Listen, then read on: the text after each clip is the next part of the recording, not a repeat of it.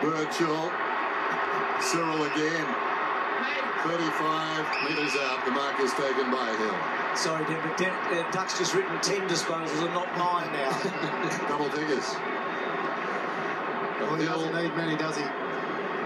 Letting the clock run down. They've had to fight for everything tonight, the Hawks.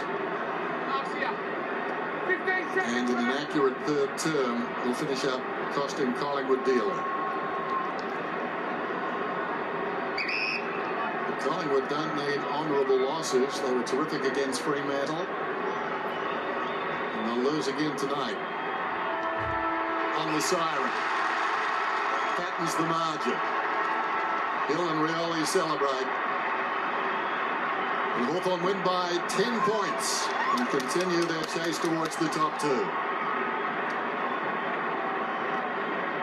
5 in a row, stringing them together, Dan. I saw them play last week, and Jared Roughhead was their best player. Without him tonight, he was sorely missed, but they've done enough. But Collingwood certainly a club on the rise. Terrific game. Yeah, had it all, didn't it? Elliott, Quine, we know that. Lewis, well, 36-9, as good as anybody on the ground, I guess.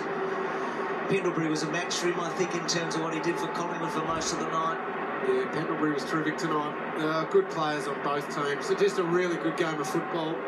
Hawthorn did it when it really mattered at the end, but a great game. And the players are basically lining up and showing respect to one another. No club song we know in respect to Phil Walsh today. All the sadness that surrounded the football and wider community. Missed a few, Trav, didn't he? They're the two that came together a moment ago or earlier. So, Jordan Lewis, yet again, a great game against the Pies. Down to you, Tim. Well, congratulations, Jordan. It was a tough game, though. Yeah, it was. I mean, it sounds funny, but they're the games that we like to win. We were competitive all day, and they was sort of goal for goal there in the second and third quarter. And you know, they got their head in front, coming to last, but it was really good composure by the guys not to panic. We knew we had a lot of time to claw that lead back, and then late again we'll compose with the ball and just didn't allow them to have shots on goal. And Cyril outstanding in the absence of Jordan Roughhead. Yeah, Jared Roughhead, he'll like that at home. Yeah, he was outstanding. I mean, he missed last week, and it didn't take him long to get back into the game. I think he kicked 2 or 3 first quarter goals, and you know, it just shows the class of the man. He was outstanding tonight. We all know of the death of Phil Walsh this morning. I mean, it's been a very sad day in the world of football. How difficult was it for you or the team to get up and play tonight? Oh, man, it's always hard when you lose someone within the industry. I personally didn't know him, so it probably didn't affect me more than it affected Sean Burgoyne and Clark on that, and they really dealt with it really well. They didn't bring it to the game.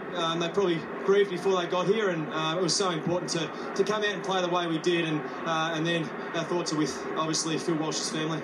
Well done, Jared. Thank you. Thanks, Tim and Jared. And the players have not left the ground. They won't be singing the club song tonight, Hawthorn, we know that, but Nathan Buckley's out there, Alistair Clarkson, and the two teams are coming together here. So, solidarity, eh? The two champion captains. So...